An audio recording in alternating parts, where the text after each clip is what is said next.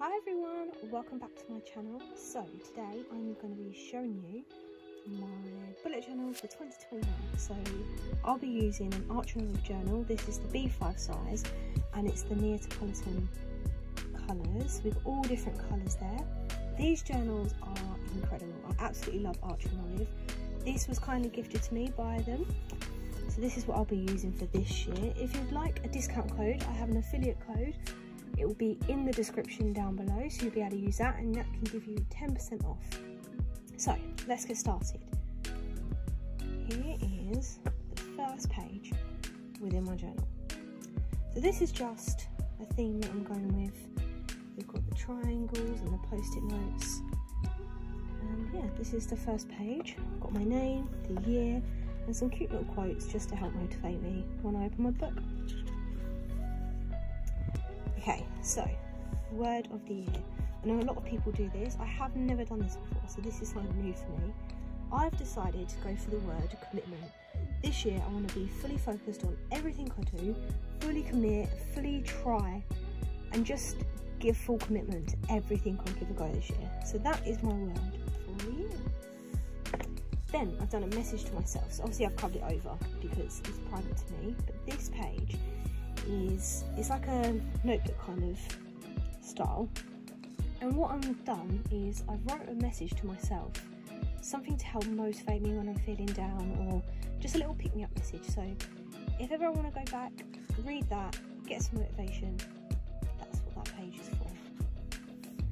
Moving on, we have the calendar layout.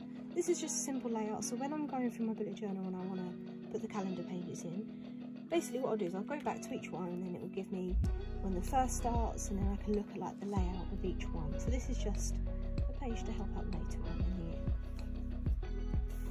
2021 themes. So what I will do with this one is each box I will make a mini cover page of each theme that I do each month, just to have a collective of all the themes I've done for this year. Okay, grid cheat sheet. I know a lot of people do these, but they are so handy. This sheet will just give you all the layouts that you need for boxes, for grids. So I've used it already within doing these. I've gone back to here, had a look at what spacing I need, gone back to the page I'm using and just used that. It's really helpful. Okay, this year I really want to get back into reading. I used to read a lot, but just with busy times I haven't been able to read a lot. So I've got my reading tracker. What I will do is every time I start a new book, I will colour, let's say for example pink, and I read it for 20 days. Then when I start a new book, I will change the colour and then carry on. So that way I can keep an idea of what books I've read and when I've changed over to a book. And then here, this is when I will write what title it was and then how many books I read at the bottom. So I'm keeping the bookmark. There's two bookmarks in the Arch and Olive book. So I'm keeping one bookmark on what I'm actually doing and the other bookmark I'm keeping on the grid cheat sheet. So that's there, so I can go back to that really easy. Okay, next one, Instagram and YouTube tracker. So these are just individual trackers for each month where I can write down how many followers I've got on each at the end of each month so I can see the progress and growth of each one. And then I've got my health tracker and period tracker. So this is where I will track all health issues or health problems. That will all be there for the year. This side is when I will track my period, so keep on top of both of them.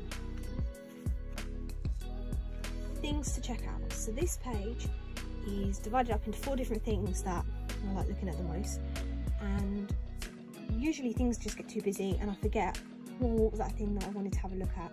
So what this page is I will write down all the things that I wanted to look at. Once I've looked at them, I'll tick them off, and yeah, that's that page. Passwords. So I never change passwords, so now's the time that I need to change my passwords. So what I've got this spread is, this will be where I change all my passwords up. I'll write, say for example, Instagram, and then what the username and password is. So I'll keep this page private for myself, but I will write down all the passwords on here so I don't forget them, because it's time for new passwords. Things to do when bored. So this spread, I find myself sometimes just sitting there thinking, well, what could I do today? So this spread is to help me when I'm a bit like, oh, what should I do? What would cheer me up? All the things that I enjoy doing on this spread. So I'll come to here, find something to do. Yeah, 50 things to do in 2021. So I haven't really thought of what 50 things I want to do yet. So if you've got any suggestions, please leave it in the comments below, because I'd love to see what you think. But what I'm going to do is challenge myself to do 50 things. Not huge things, just little things that I want to try and challenge myself to do. And yeah, this will be the spread where I keep on track of that. Okay, so photos, 2021 in photos. So I think I'll probably get 4 months within this journal. So I've done 4 for now. I know normally everyone does 2 journals a year, but here was my issue. Because of the colours, I wanted to incorporate 2 colours per month. So say for January, it will be craft and black. February will be white and craft, and so on. So because I'll be using so many pages, I can only fit 4 months within it. Now that's fine, I journal a lot, I do a lot of diary pages, and I like writing a lot about my day. So I know I can fill that up, it won't be a problem. So I will probably use 3 journals this year, and I will use 3 of the same Neapolitan ultra-knowledge journal. So on this spread, I will put a photo here or a Polaroid or whatever I print out, and then write a little bit here about that photo, or just a memorable thing from that month. So yeah, this will be a really nice spread. I can't wait to do this one. And then finally, the last spread is my brain dump. Now I did try putting these in monthly, and I just didn't use them. So one at the beginning of the year that I can keep coming back to. Now, this one, pen tests. So I've done my Crayola Super Tips, Uniball, some other Crayola Metallics, and STAs. So basically, these are test pens of different pens that I've got. Because I've never used the craft paper before, I wanted to see what the pens were like before I started planning for January. So I've done the same halfway through. This one's not completely done, but as you can see, I've done it on the black paper as well, just to test what pens work best for this kind of paper. But there you have it. That is my setup for 2021. Let's have one last little flip through of it.